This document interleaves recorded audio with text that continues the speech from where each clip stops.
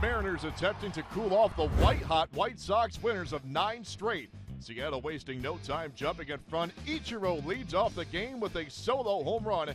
Just his second of the season, but 37th career leadoff round tripper. It's 1-0 M's just like that. Third inning, game tied at 2, and look who's got the home run stroke going. It's another one high and deep to right field. Going back, Rios, it's gone, goodbye. Home run Ichiro, 2 home runs today. The 6th multi-homer game of Ichiro's major league career, now 3-2 M's. White Sox came back again to tie things up at 3, but get victimized by another Seattle long ball. Michael Saunders doing the damage, a 2-run shot. Seattle back on top 5-3. Good day for souvenirs if you had an outfield seat.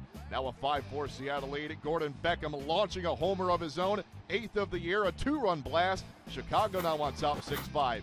In the 8th, the lead is 7-5 for the White Sox until Brandon Ryan doubles down the left field line. No, not a homer.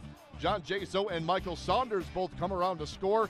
This game is tied again, 7 runs apiece. Matt Thornton now pitching for the White Sox. Brendan Ryan at second for the Mariners as he goes for the steal.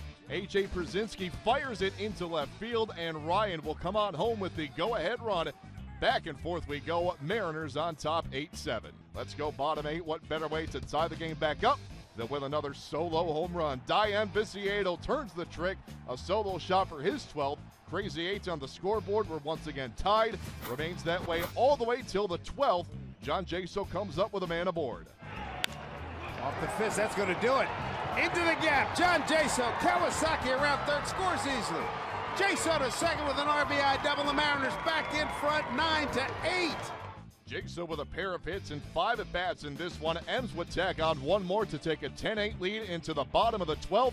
And that's where Hisashi Iwakuma gets Adam Dunn to ground out to end the marathon affair as Seattle walks away with the 10-8 victory in 12 long innings in this one.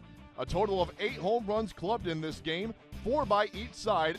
Michael Saunders goes 4 for 6 with 2 runs and 2 driven in for the M's as the White Sox see their winning streak end at 9 games.